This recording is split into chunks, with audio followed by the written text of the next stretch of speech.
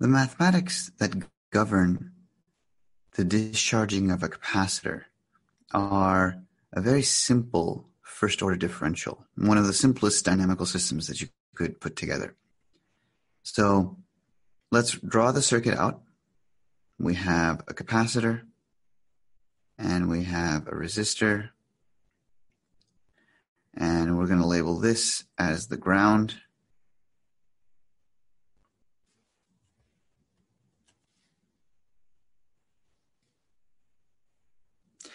And we're going to give the capacitor an initial voltage V. And we're going to actually we'll just label this as Z. We'll label this as R, and we'll say that the initial voltage of the capacitor at time 0 is going to equal V naught. So what we did is, before we built this circuit, before we wired it all together, we set an initial charge. We charged up the capacitor using some battery or other voltage source, and we charged it up to V naught volts. And now we're going to look at what happens to this capacitor and the voltage of this circuit and the current of the circuit as it is connected to the resistor and starts to discharge. Because when a resistor sees a voltage applied to it, that will cause current flow. So current will flow this way, and we will get some current I. Now this will vary over time. It's not going to be a static voltage. It will be a changing voltage, because unlike a voltage source, which can provide a constant voltage no matter what, a capacitor does not provide a constant voltage. It has a static voltage to begin with at time 0, but then as the current is as the charge is leaving, as the electrons flow out of the capacitor, it loses that charge. And so the equations that govern this are relatively straightforward, and they were covered in the prior videos. We know that the relationship between V and, let's make sure this capacitor has capacitance C.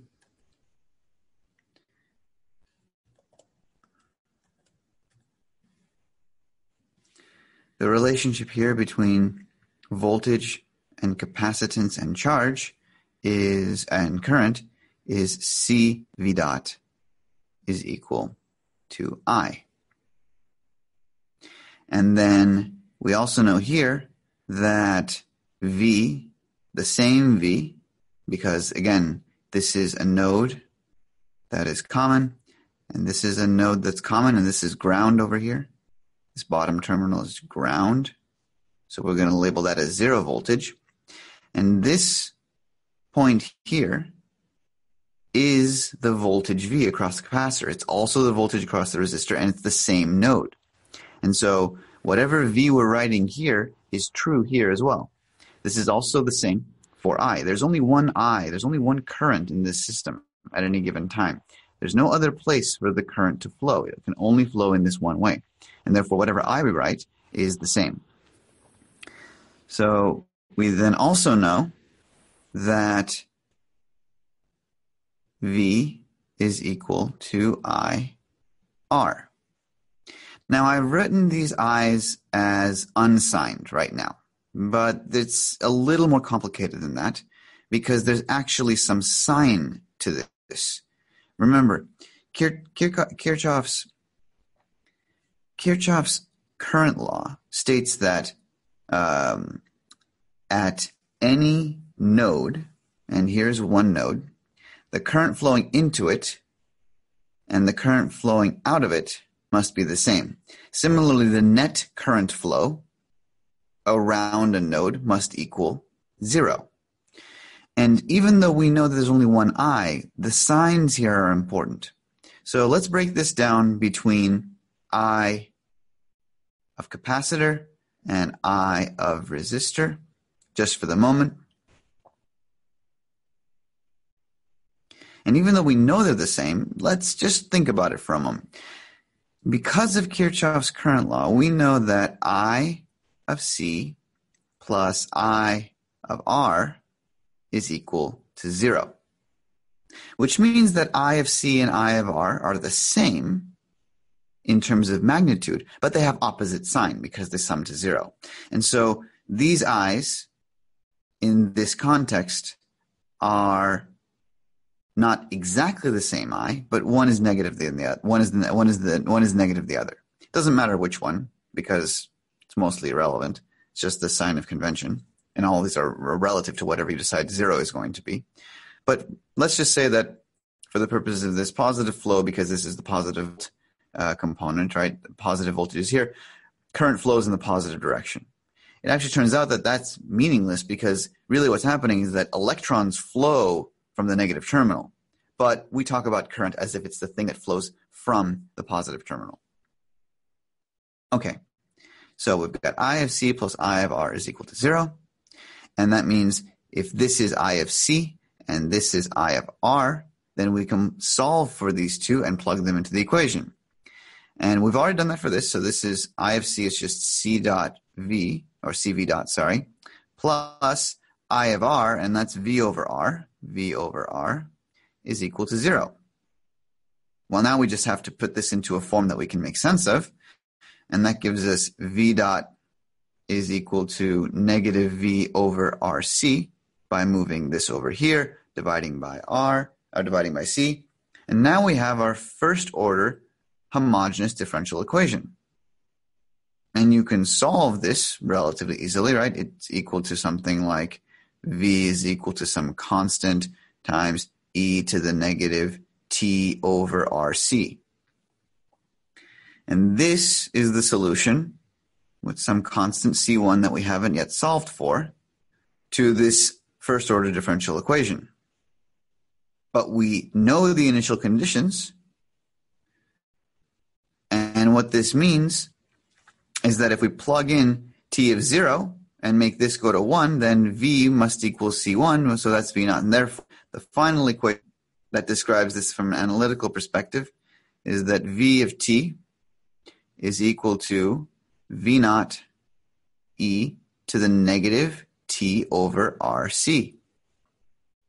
And this RC term here is very important because if you'll notice, whatever RC equals, when time is equal to RC, you get V naught e to the negative 1. And so this RC here represents the time constant.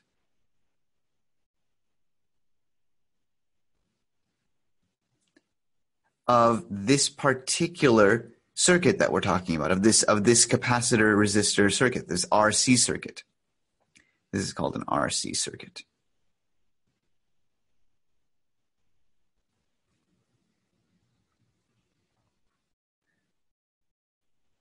And this has very important properties because you actually can look at the RC value and get a very good intuition as to how quickly the capacitor is going to discharge. In multiples of RC, the capacitor is going to lose charge. After 5 RCs, the capacitor is basically empty because what is e to the negative 5? It's something that's going to take your number and get it very, very close to 0. So whatever this is, it's going to leave a very small fraction of it left. It's not going to be 0, right? This equation doesn't ever get to 0 unless you go to infinity. But for all intents and purposes, the vast majority of the charge of the capacitor will be gone by around 5 RCs. And so understanding what this RC term is, and it's actually an expression in seconds. If you multiply this RC can be thought of as a value that represents seconds of time before the curve decays, right? The actual, if you were to plot this time versus velocity, then you'd get a curve that looks something like this because it's just an exponential decay. Similarly, you can do the same thing and now solve for I because we know the equation for I, right? If we know the equation for V, then we know the equation for I, and we can plug that in. So let's go ahead and just do that real quick. And we can put that equation V of t into this equation pretty simply here, and we end up with an expression that says I of t, or I of r of t, is equal to v naught e to the negative t over rc divided by r.